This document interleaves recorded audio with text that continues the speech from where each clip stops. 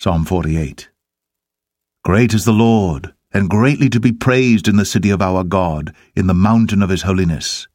Beautiful for situation, the joy of the whole earth is Mount Zion, on the sides of the north, the city of the great King. God is known in her palaces for a refuge. For lo, the kings were assembled, they passed by together, they saw it, and so they marveled, they were troubled, and hasted away. Fear took hold upon them there, and pain, as of a woman in travail. Thou breakest the ships of Tarshish with an east wind.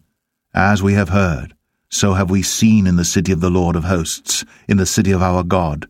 God will establish it for ever, Selah. We have thought of thy loving kindness, O God, in the midst of thy temple. According to thy name, O God, so is thy praise unto the ends of the earth. Thy right hand is full of righteousness. Let Mount Zion rejoice, let the daughters of Judah be glad, because of thy judgments. Walk about Zion, and go round about her, tell the towers thereof, mark ye well her bulwarks, consider her palaces, that ye may tell it to the generation following. For this God is our God for ever and ever. He will be our guide, even unto death.